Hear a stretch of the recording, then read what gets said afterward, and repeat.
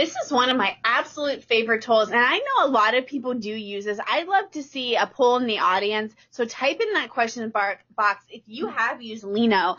Lino is amazing. I love it. It is a mobile app, but there is also a web version as well, so you can access your same Lino on both, and great for staying organized. It's basically sticky notes. It's an online sticky note corkboard, and you can stay organized yourself as a teacher, but I love to use it for student projects. And my favorite example is, I'm so visual, but I always picture the science fair poster boards where you come home and the parents, have to go and buy paper and fun scissors that doesn't cut a straight line, it cuts a zigzag and borders, and heaven forbid, my poor parents, because I put glitter on everything. So when we had to do a poster board, my mom was just through the roof. No more glitter, no more expensive anything. Students can create digital poster boards, and this picture kind of shows a great example. All of these post-it notes, they can write information on.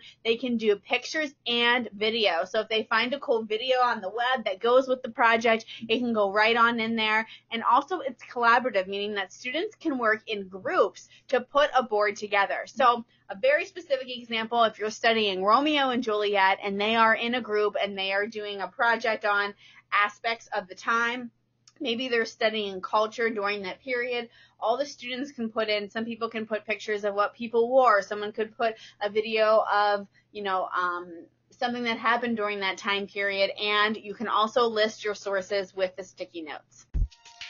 For more ideas in your classroom, visit simpleK12.com.